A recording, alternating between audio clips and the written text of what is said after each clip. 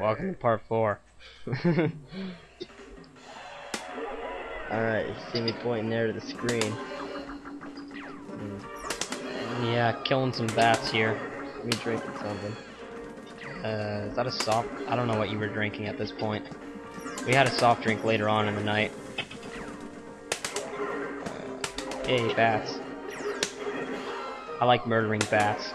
Bats! I hate them! And jump over these boulders rather. Pretty much a rule of thumb, if any level has boulders in it, I don't like it. I was trying to do a skid jump there. Huh? Oh, so yeah. Since this level is pretty dark in general, you can see our reflections at a lot of parts because it was still pretty bright out.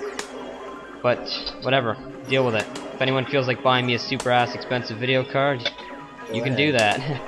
Why not? People on the internet have bought stranger things. Not really strange, but yeah, trust me. Yeah, now that you say that, it'll probably happen too. Oh well. Anyway, not that I mind. I like people buying me things. Why would I complain? Yeah.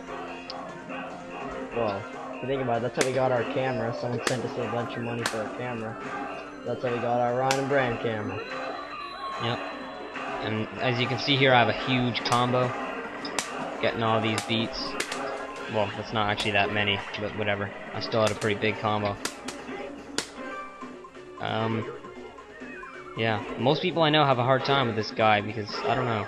Actually, pretty much everyone I know is really bad at this game. You're the only one that's pretty decent at it, Ryan.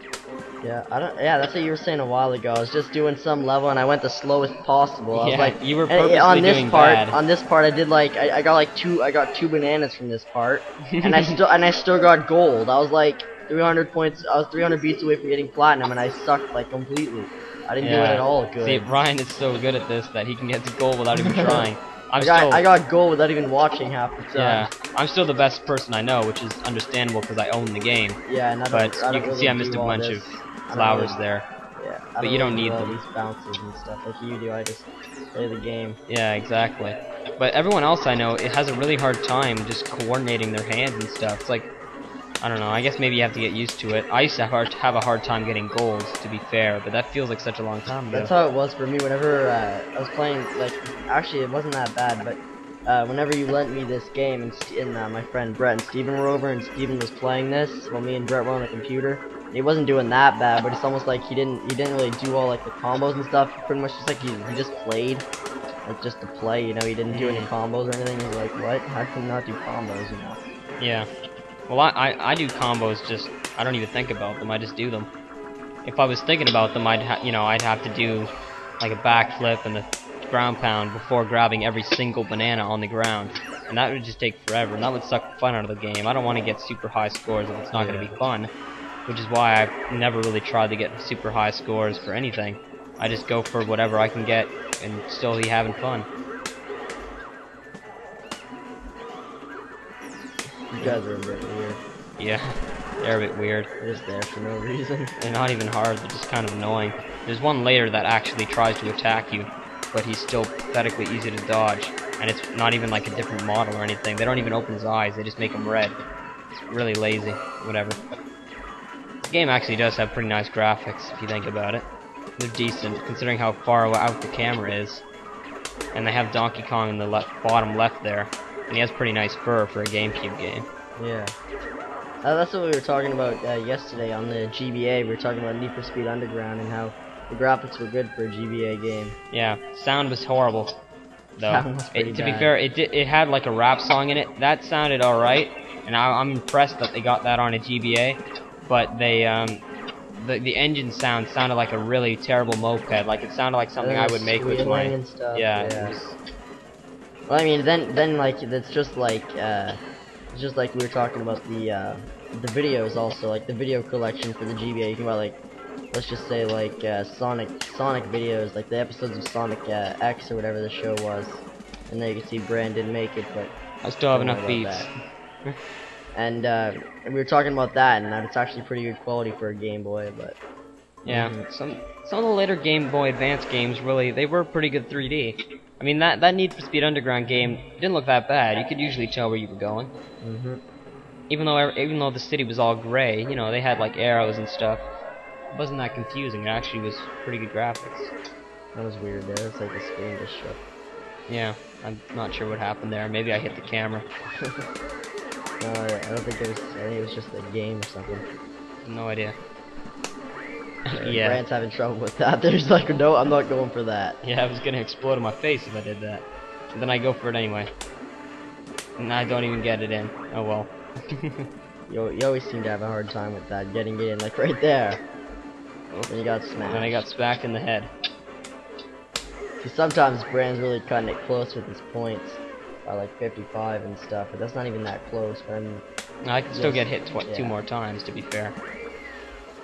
This guy's the one who actually gets kind of hard after a while. When it's some of the later renditions. Same thing with that Mohawk, whatever that guy's name is. Mohawk, I think his name is. That guy gets a bit harder later because he gets like a charge move. He's, like I'm saying, it's not really hard. It just gets harder and it gets a little bit frustrating later. You know, whenever you're like me and you're cutting it so close, you can't really get hit even once sometimes.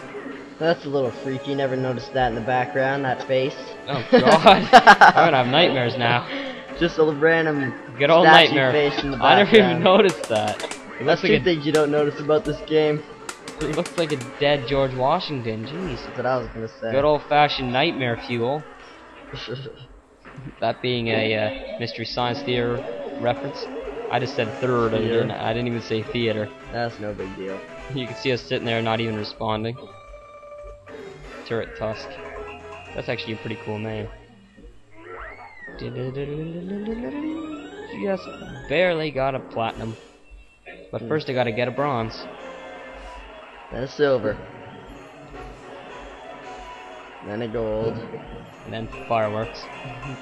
Then the moon! And then you get a platinum crest descended from the sky. I wonder if the moon will explode at the end like it did in the last playthrough. Yeah. There you go. There we go. Victory dance. Victory.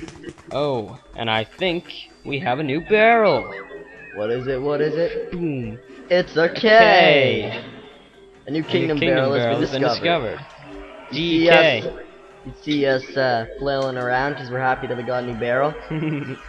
Defeated the first barrel. Since I have 16 crests, I'm gonna unlock every single kingdom in this barrel right away. And you can say DK, and can you guess what the last two barrels are gonna be? Well, there's actually 3 more barrels, but the next 2 are the only ones that have letters on them. The last one's just a moon. Yeah, there's 2 more barrels. Yeah, there's 3 more. No, this. Anyway, I will see you in part 5.